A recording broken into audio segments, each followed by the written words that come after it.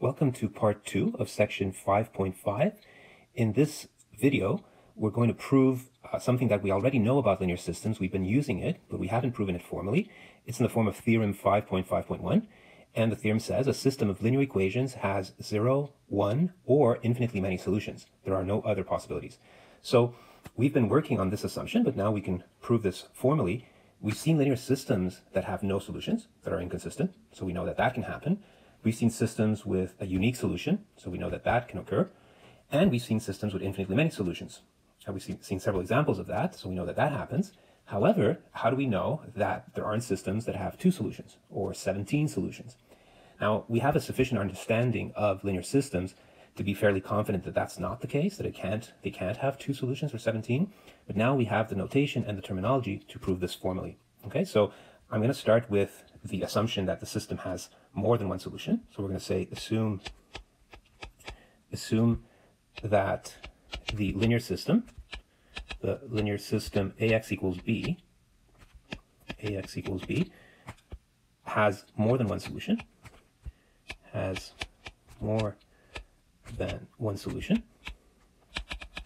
And what we want to prove, and so this is the part where we state exactly what we want to show, which is that we want to show that it has infinitely many, solutions. So if it has more than one, then it has infinitely many solutions. That's the goal of our proof. And so we'll start with saying, well, if there is more than one solution, then we'll say let x1 and x2, these are matrices, be 2 distinct solutions, of the linear system. And I'm going to define x0 or x0 as x1 minus x2. Okay, and this is not 0 or the 0 matrix because x1 is different from x2. And so if we define that, then I'm going to multiply a by x0. So ax0 is a times x1 minus x2, difference of the 2 solutions.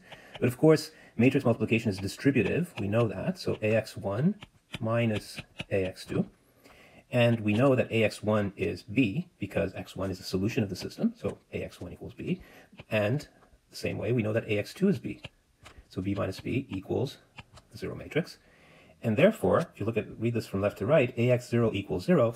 In other words, that's like saying that x0 is a solution of the homogeneous system, is a solution of the homogeneous system, which we can denote by ax equals 0. So the same matrix A that we're using above, but this time as a homogeneous system. So we've shown that x0 is a solution of that homogeneous system. And one more step, which is consider the expression. So I'm going to write an expression using those matrices we just defined. So consider the expression x1 plus t times x0, or x0, where t can be any real number. So you notice this expression will have different values depending on what t is. Okay, and let me remind you that x1 it's a particular solution of ax equals b. So this is a solution of ax equals b, whereas x0, we showed above that it's a solution of ax equals 0, so the homogeneous system, right?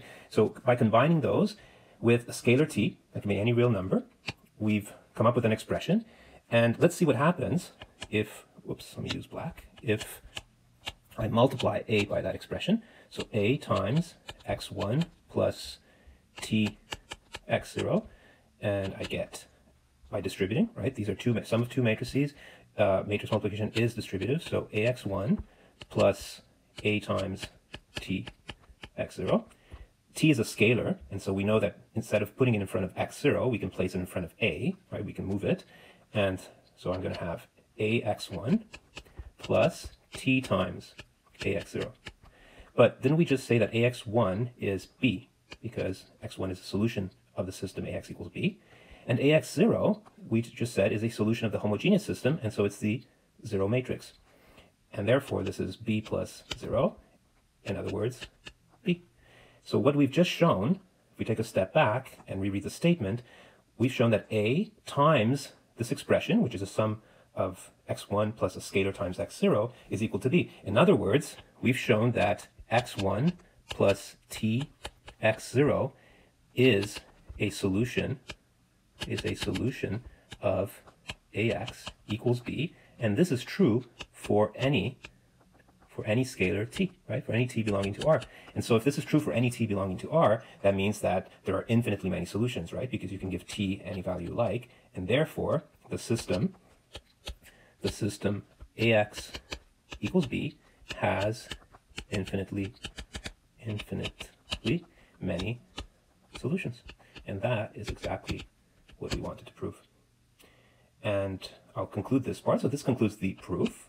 And I'll simply conclude this video by attracting your attention to a little piece of notation here, which is that in some contexts, instead of using this expression, ax equals b, which is a way of seeing a linear system as a matrix equation, in some contexts you'll see it written like this, where it's a matrix times a vector equals another vector. The logic behind that is that the matrix X, I call it a matrix, but it's a column matrix, right? It's always n by 1. And so we saw that a column matrix can also be thought of as a vector, right? So you can think of it as the vector X rather than the matrix X.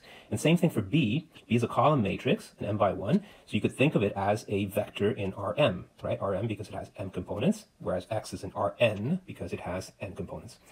So that's an alternative notation to ax equals b, but you'll see that we're going to stick mostly to this notation where we consider a linear system as a matrix equation.